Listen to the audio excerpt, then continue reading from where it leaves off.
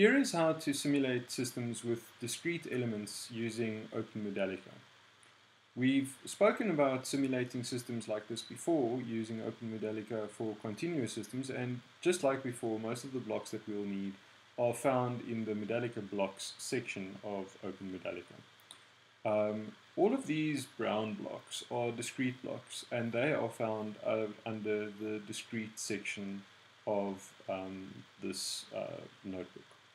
Now, an important thing to understand about the Z-domain transfer functions that Modelica is using is that it is using positive powers of Z in the polynomials.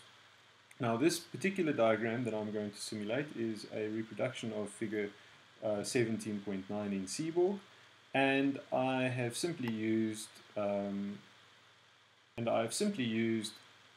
SymPy to SymPy with the cancel command to take the transfer functions as they were written and write them in positive powers of Z. This saves you all the kinds of mistakes that you may be prone to make when you do the conversion yourself. You'll notice that all the coefficients are exactly the same.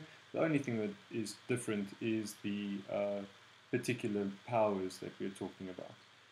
Most importantly, notice that this 0.632 value over here is now multiplied by Z, which means that there's a 0. So this is 0.632 Z plus 0. And so if we look at what that looks like in the parameters of that block, it's 0 to 0.6320. This is an important point.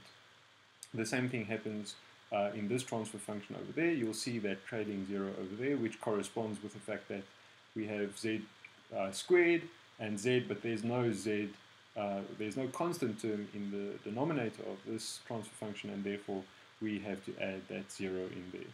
The rest is very standard if you already know how to do OpenModelica simulations. I've got the transfer function, which is just typed in normally, normal feedback loop, normal step. It is useful to specify the sample time in these discrete blocks. I've gone through and specified the same sample time in each element. So if you go through, there's a sample time of 1. If you go through, there's a sample time of 1. And that goes through all the way.